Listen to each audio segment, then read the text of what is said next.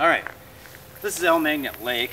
We're in Alimagnet Park, we're in Apple Valley, Great River Greening. It's our first day working out here on a 20-acre site.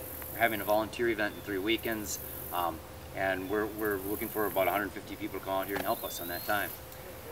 This is an impaired body of water. By the word impaired is kind of euphemism for, you really shouldn't swim in this, you shouldn't drink the water too much, and the fish may not even be edible. In fact, quality fish like pike and sunfish are becoming more rare, where rough fish like bullheads and carp are becoming more common in an impaired lake like this. The lake is suffering from eutrophic conditions. It's considered a eutrophic lake. Phosphorus is the primary culprit. I'm sure we've heard a lot about in the Twin Cities area regulating the amount of phosphorus in detergents back in the 70s. Now it's lawn fertilizers in the 2000s that we're trying to regulate to prevent the phosphorus from ending up in the lake. The problem here in Alimagnet Park may not be coming from the lawns.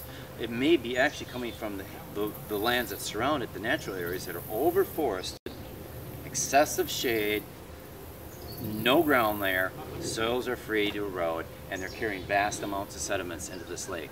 That's where the phosphorus will primarily be coming from. So one of the advantages of our thinning out here is not to open up vistas where we can see further into the woods, promoting that ground layer to stabilize the soil so they don't erode, creating more flowers for pollinators and all other types of small wildlife things. But we're also keeping the phosphorus on the land, preventing it from coming into the lake. So we're actually dealing indirectly, but in a direct way, with the water quality of Alimagnet Lake. Another reason we're here. Thank you.